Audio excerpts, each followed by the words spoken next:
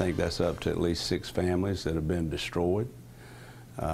You know, these guys, their life is virtually over with, and we have 2 that's permanently over with.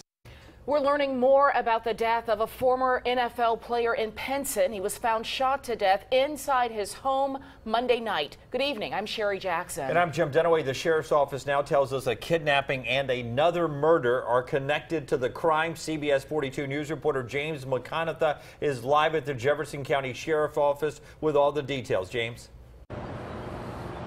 Jim, Chief Deputy Randy Christian said this all started with lifestyle choices and led, unfortunately, to needless bloodshed. Deputies responded Monday night to the home of former Green Bay Packer Carlos Gray on Balboa Trace in Pinson. They found him dead with gunshot wounds, and while searching the house, they found marijuana, digital scales, a Glock handgun, and an AK-47 in plain view. They believe Gray had been bragging about money and drugs, and he was killed during a robbery. Then Tuesday, deputies responded to a report of a kidnapping on Old Springville Road. A victim who had escaped said he and another man had been forced into a vehicle at gunpoint. They believe the kidnapping was in retaliation for Gray's murder. A few hours later, the body of another man, Daryl Thomas of Centerpoint, was found on a dirt road in Lipscomb.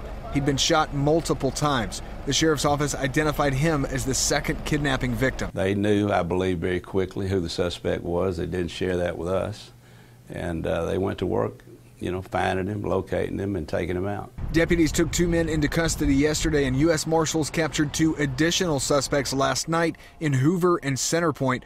All 4 of them are facing charges of kidnapping and capital murder.